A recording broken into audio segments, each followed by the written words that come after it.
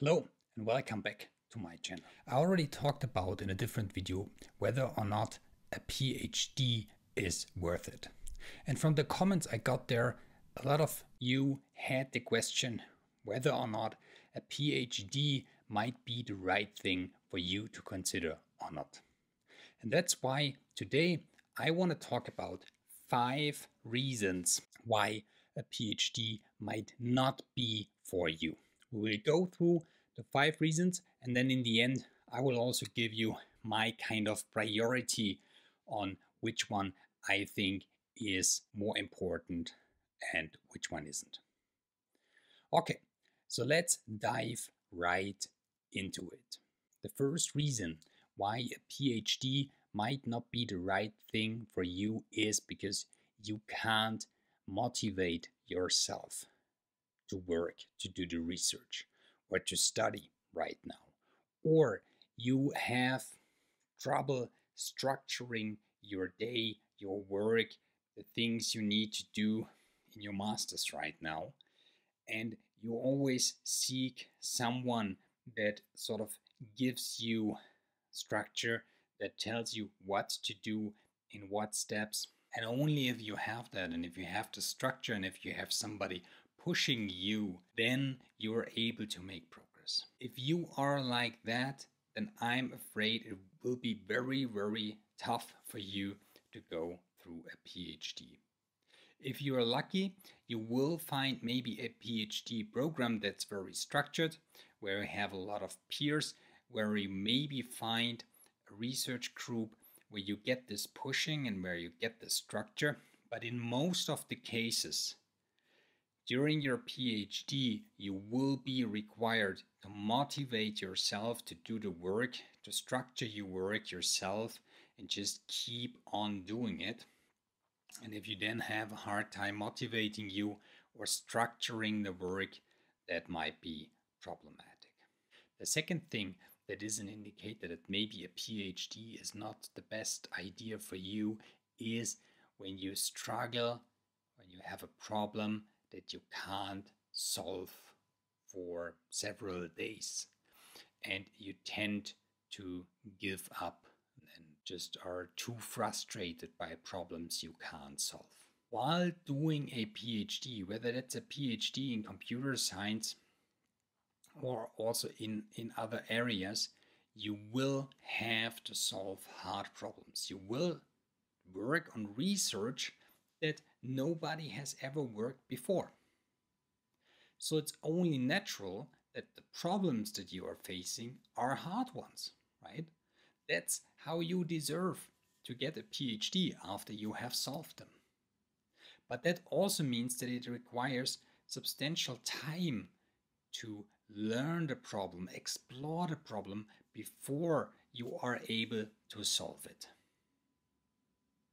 And that's why if you are somebody that gets frustrated easily by problems, that tends to give up, maybe a PhD is not right for you.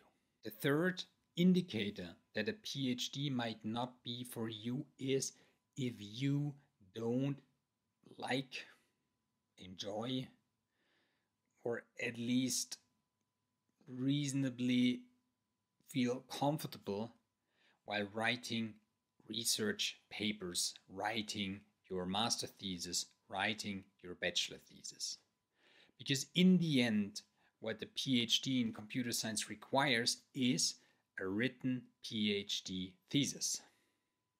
And you will have this process of writing your thesis, and this will take probably a year. Sometimes it's a little bit faster when you already have published papers before and you sort of just have to collect them and write them together into your thesis, but still you will do a lot of writing while doing your PhD.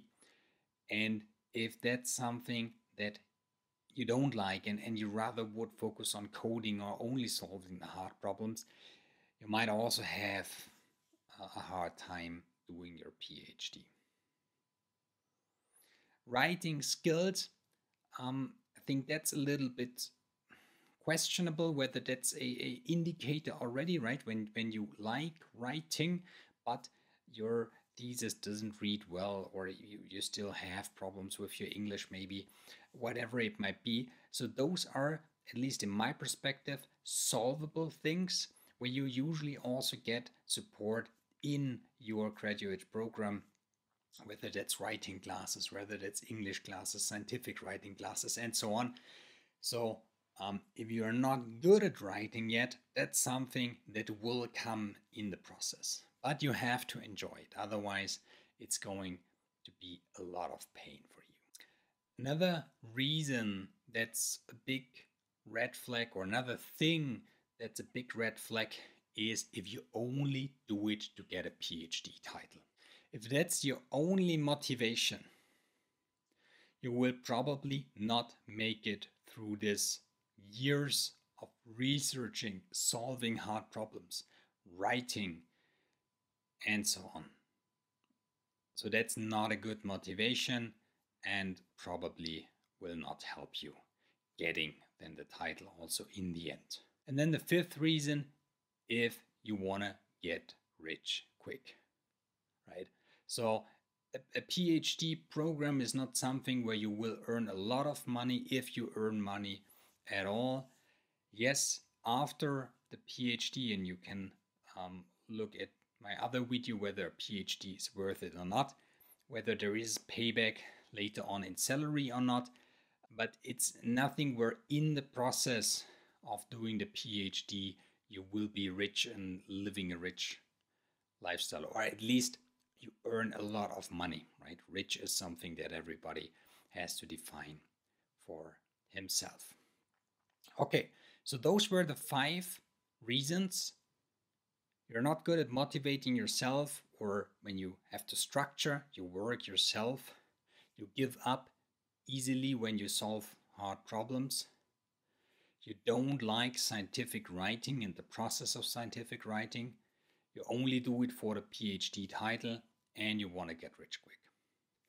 Out of these 5, I think the biggest indicator that a PhD is not for you are the first 2.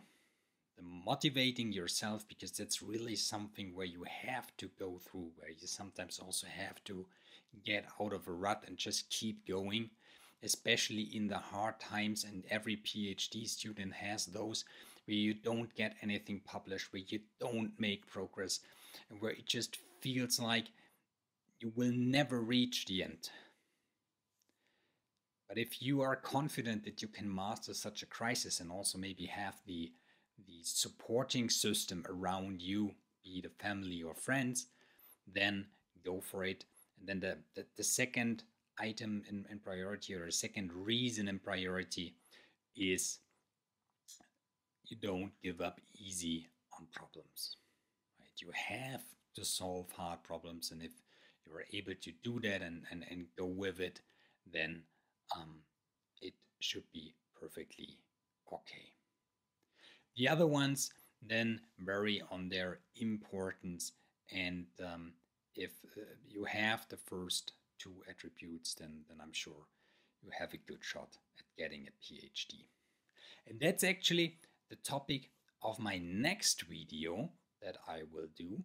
What are the 5 things that you have to have when you want to do a PhD in computer science?